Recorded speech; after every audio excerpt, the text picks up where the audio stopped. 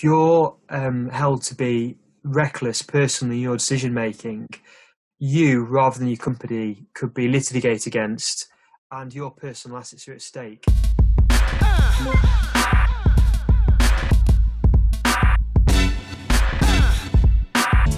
10 seconds. Tell us who you are, what you do. Hi. Hey, are you Rob Marshall of TikTok? Hi. Hey, are you Rob Marshall of TikTok? That's me. I'm Rob Marshall, head of SME at Erskine Murray.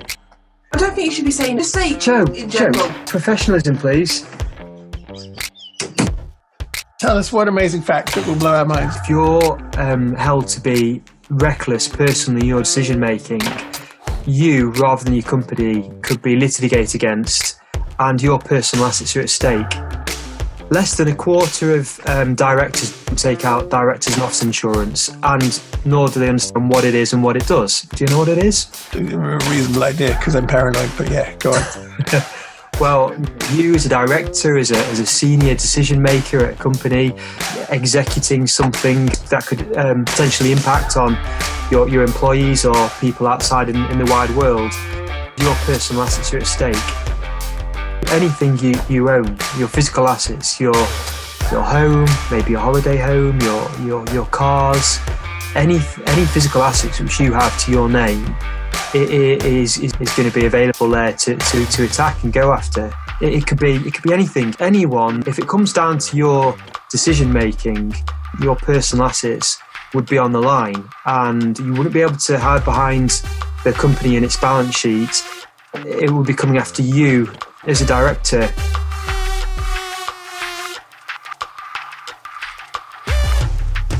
D&O just gives me legal cover to defend myself against those claims. It doesn't pay those claims. Yeah, well, the cover would be the defence costs to you as a director. Quick fire round. Ready? So, do I even need D&O insurance if I'm a sole director? 100% yes. Give me a really good example of where a D&O claim might come from.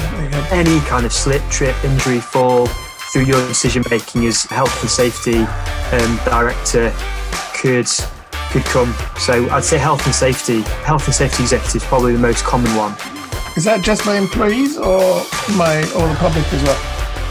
Either. Yeah. And once again, what's the most important thing we can do to protect ourselves?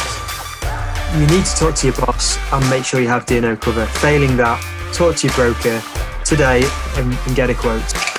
Rock and roll.